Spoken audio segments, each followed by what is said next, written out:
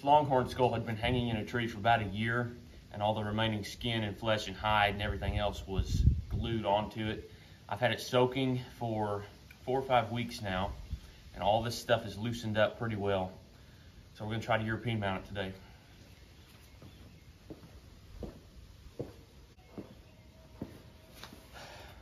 First thing I'm gonna do is get these horns off.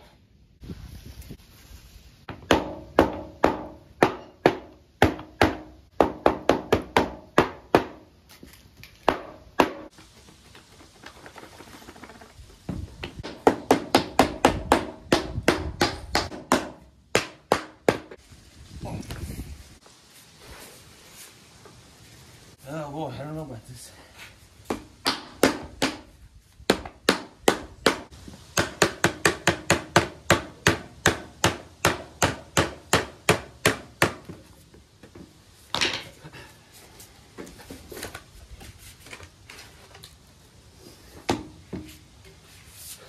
There's one.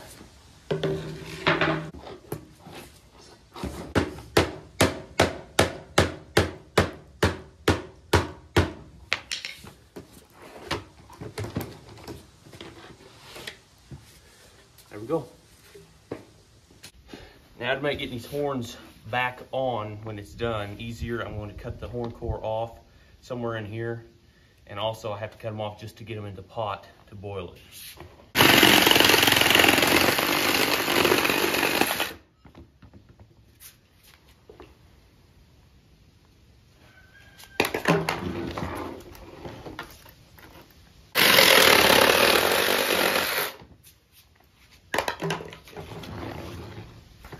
Okay, so I've got the pot with water. I'm gonna boil this thing in. The pot's not big enough, so we're going to have to boil it like that and then turn it over a couple of times and boil it. The only thing I'm worried about with doing that is getting a line of grease that gets boiled into the bone wherever the water level is. So we're gonna have to watch that, but we'll see what happens.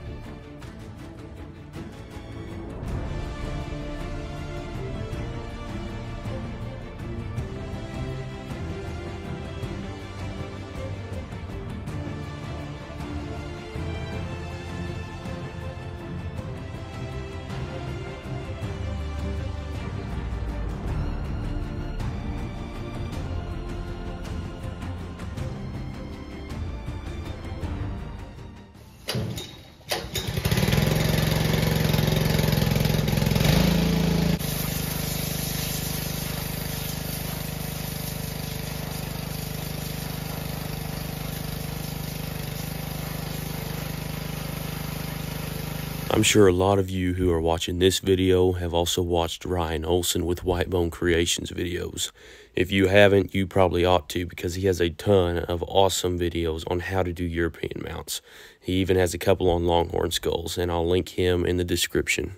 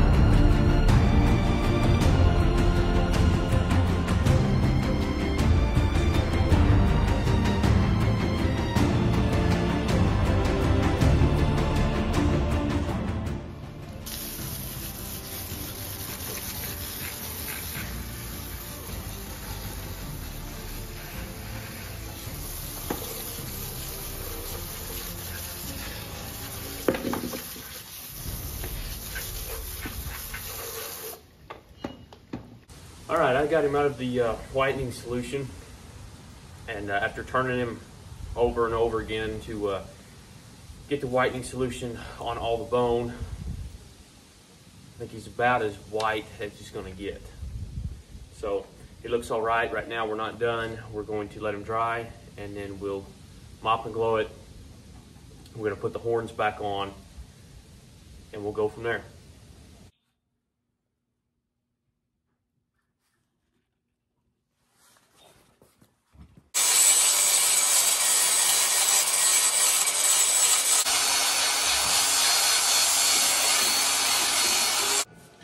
So you can tell that these horns had a lot of scratches in them. I took an angle grinder with a flapper wheel and ground out those scratches and a lot of chips and nicks out of this horn. Now what I'm doing is taking polyurethane and coating it to give it that nice shine and just kind of seal everything. And then we're going to finish the skull, mop and glow it, and then epoxy these horns back on.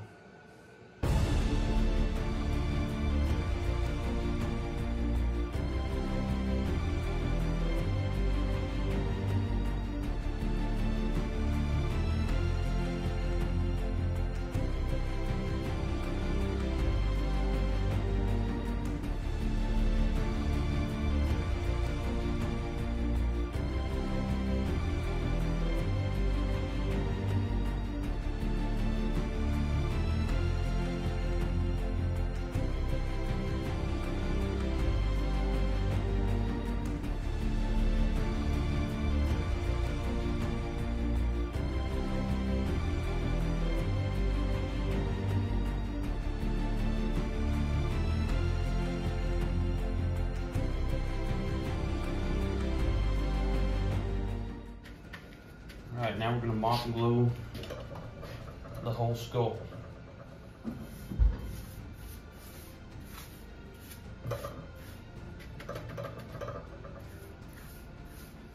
All this does is just kind of seal the bone a little bit. And if you give it 2 or 3 coats, it will leave the bone kind of shiny, which some people like, some people don't. So it's whatever you want, but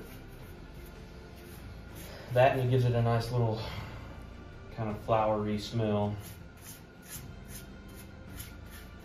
Everybody loves that.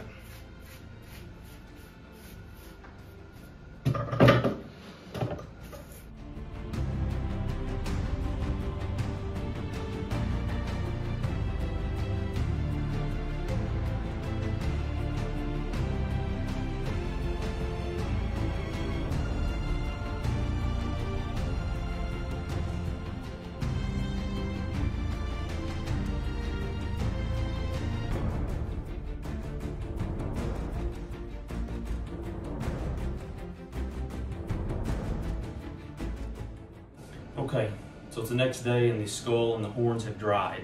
I'm about ready to put the horns back on, and I ran across something that when I put these guys back on there, if you look close enough, especially if it's behind light, you can see the line right here where the horn core has been cut off. So what I'm doing to fix that is just take paper towel and put it in the end.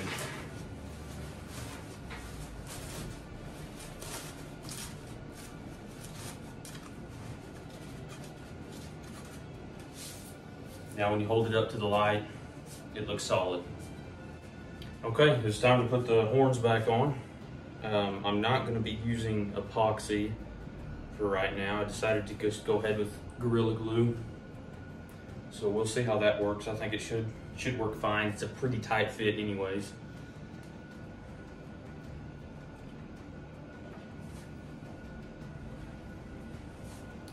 I'm just gonna put a bunch of it on here.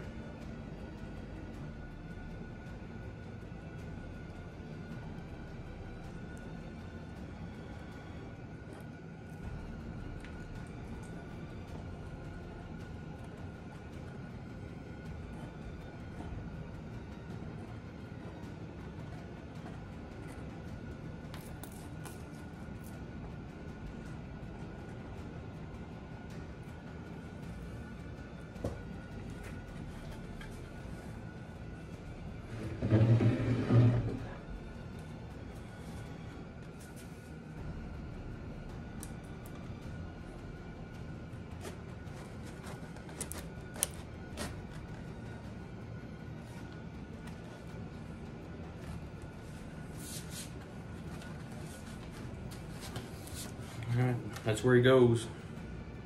Let him dry.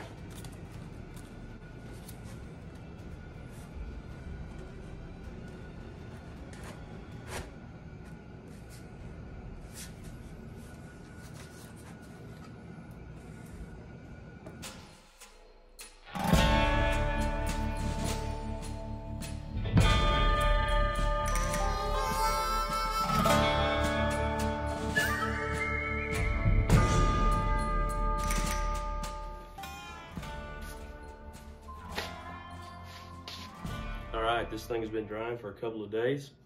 It's completely done now. I think he turned out pretty good. I had a lot of fun working on this, and hopefully y'all enjoyed watching the whole process as I did it.